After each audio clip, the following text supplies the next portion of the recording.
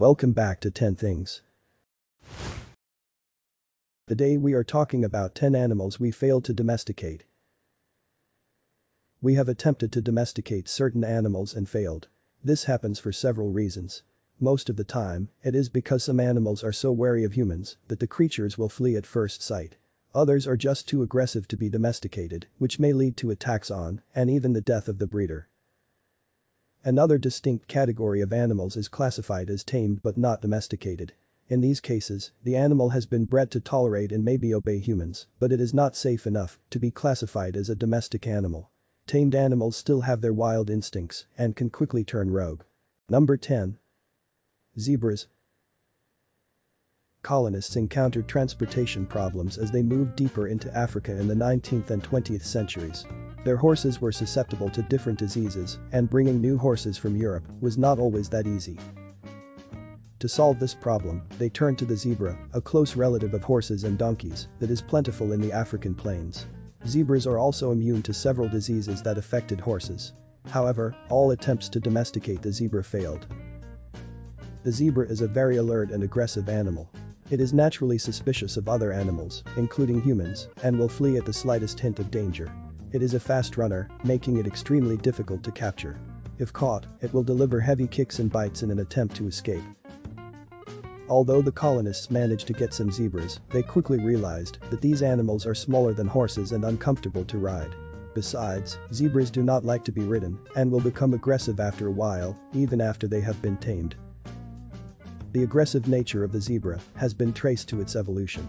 It shares its habitat with predators like lions, crocodiles, hyenas, leopards, and man. This was a major issue with the colonists, who feared that these predators would be attracted to their domesticated zebras. Number 9. Great white sharks. A series of attempts to tame or domesticate the great white shark have failed because captured great whites will usually die within days. The first great white held in captivity died within hours. The longest this animal has been held in captivity is 16 days. Captured great white sharks are also fond of hitting their heads on the aquarium's glass walls. One shark held at Okinawa Chirami Aquarium in Japan continued bashing its head on the glass wall until it died. Another one held at California's Monterey Bay Aquarium hit her head on the wall continuously and attacked two other sharks until she was freed. Great white sharks don't fare well in captivity for several reasons. First, they are great travelers, capable of moving through an entire ocean. They also need lots of water to breathe. So, even large aquariums are too small for them. Captured sharks are also unbelievably aggressive and will usually refuse to eat. When they do, they require live prey, which is difficult for the aquariums to provide. Number 8. Dingoes. Dingoes are dog-like animals that live in Australia. Despite their similarities to dogs, they are not considered dogs and are not domesticated. Australian farmers even consider them as pests. Interestingly, it seems like we partly domesticated the dingo thousands of years ago before allowing them to return to the wild. There is a little difference in the way we domesticated dogs and dingoes. Although dogs are considered companions, early native Australians who probably domesticated the dingoes considered them a source of food. Besides, native Australians did not selectively breed the animals for their favorable characteristics. Number 7. Moose. A few centuries ago, when horse cavalries were still a thing, King Carl XI of Sweden decided that he wanted a more ferocious animal to replace his horses. An animal that would send the horses of the enemies fleeing the battlefield at first sight. He settled on the moose. Unfortunately for the king, the plan never worked out. As he later found out, the moose was too dangerous to approach. This worsened during mating season, when it got uncontrollably aggressive. Besides, the moose is susceptible to disease and has a varied diet that is difficult to provide. Moose are also smart creatures and will usually avoid the war front. When they did go near the battlefield, they fled the moment another moose was killed. Other attempts to use them as meat were unsuccessful. They would refuse to go to the slaughterhouse when they realized that the moose taken there earlier did not return. Despite these challenges, there is an ongoing moose domestication project at Kostroma Elk Farm in Kostroma, Russia.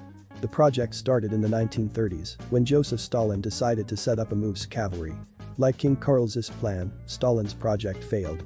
But Nikita Khrushchev revived it when he attempted to domesticate moose for meat. This also failed, and several moose farms shut down. However, the Kostroma elk farm remained functional and is still trying to domesticate the moose. Primarily, the facility is used for the production of moose's milk now. Number 6. Raccoons. Raccoons are a good candidate for domestication. They are skilled climbers and can enter tight spaces, making them an excellent working animal. If domesticated, they would be useful for senior citizens and the physically challenged. However, they cannot be used as working animals because they have not been domesticated. Despite their cute looks, raccoons are aggressive and destructive. They are naturally curious, like moving around, and quickly become destructive when confined to an area. They usually need to be constantly monitored and bite when hungry or angry.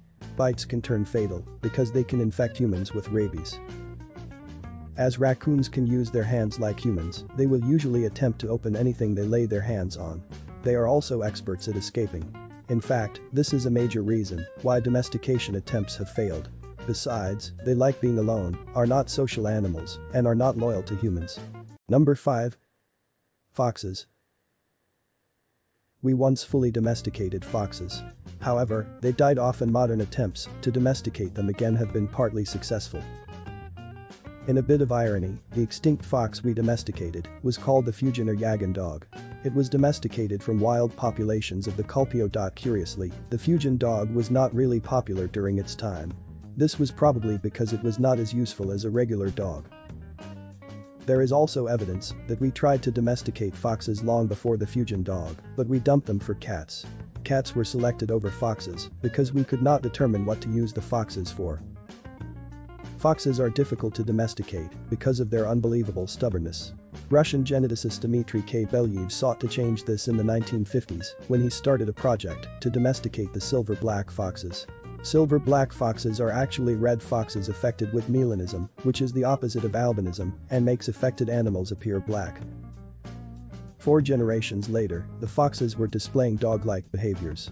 They developed a fondness for people, wagged their tails, and licked their breeders. 50 generations later, they are barking, respond to humans, and understand gestures. They also make noises that are distinct from wild foxes. The project is ongoing and is considered successful. However, the foxes are tamed but not domesticated. Number 4. Elephants. Asian elephants are not considered domestic animals, even though they have been captured and trained for over 3,000 years. Rather, they are classified as tamed or wild animals. Captured and trained Asian elephants are not considered domestic animals because they are not selectively bred. Selective breeding means that humans will select the offspring to breed based on certain favorable traits. To be domesticated, they would need to be selectively bred for up to 12 generations. By the 12th generation, they should be genetically distinct from their wild ancestors and would be considered domestic. In general, captured Asian elephants are not selectively bred. This makes them wild animals. They only allow humans to ride them because they have been trained.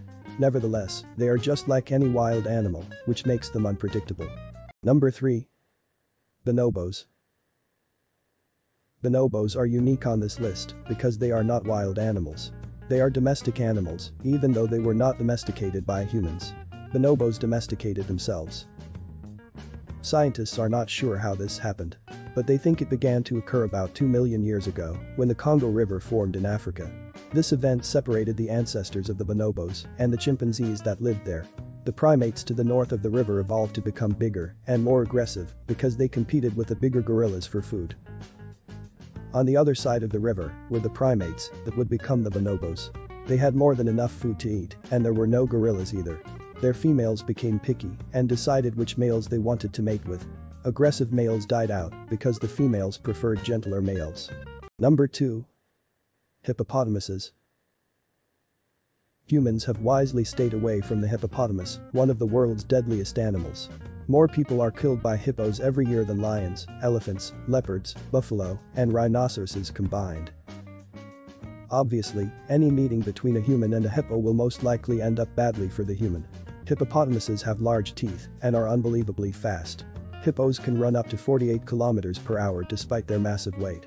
Usain Bolt, the world's fastest man, barely reaches 45 kilometers per hour. Nevertheless, there have been independent attempts to domesticate the hippo. As expected, those efforts ended badly.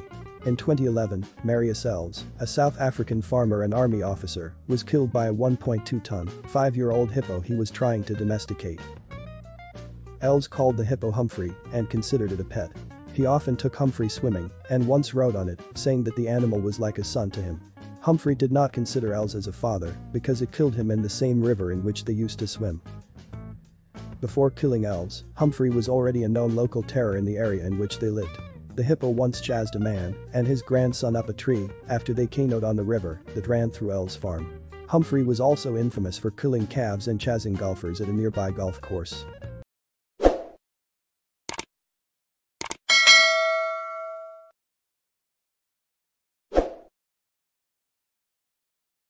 Number 1. Coyotes. All attempts to domesticate the coyote have failed because they naturally avoid humans. Human breeders are also wary of these animals because they can be infected with dangerous diseases like rabies and tularemia. However, some breeders have braved these risks and tried to domesticate the coyote. One common method is to crossbreed a male coyote with a female dog. While the resultant hybrid is less aggressive toward humans, it is not a true coyote.